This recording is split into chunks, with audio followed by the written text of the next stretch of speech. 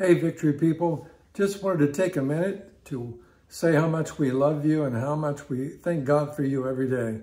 Pastor Ed here, and I'm just so grateful today to come to you for just a couple minutes to encourage you and just to let you know that God is on your side and He's for you. He's not against you. He loves you today.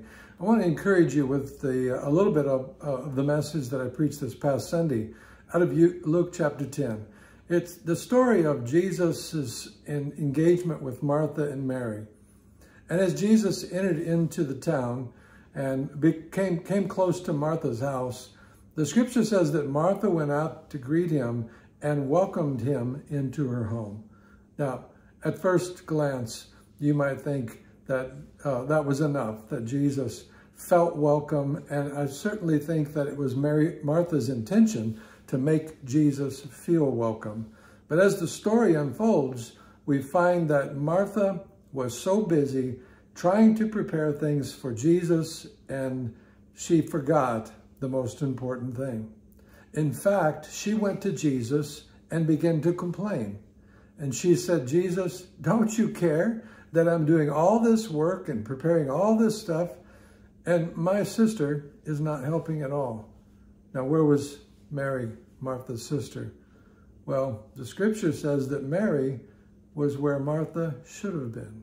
Mary was at the feet of Jesus. And what was she doing? She was listening to the words that Jesus said. So I want to encourage you today, just as Jesus encouraged Martha when he concluded this story, and he said, "Listen, Martha, you are full of anxiety over all the things that you need to get accomplished. But Mary has chosen the one thing, the best thing." We ask, what is that one thing? Well, Mary was sitting at his feet. Mary was listening.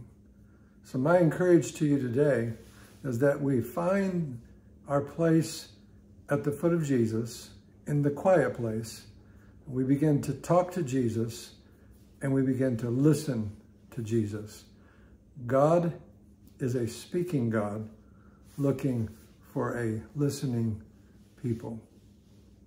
Pastor Ed, and I love being your shepherd. God bless you. We'll see you this Sunday.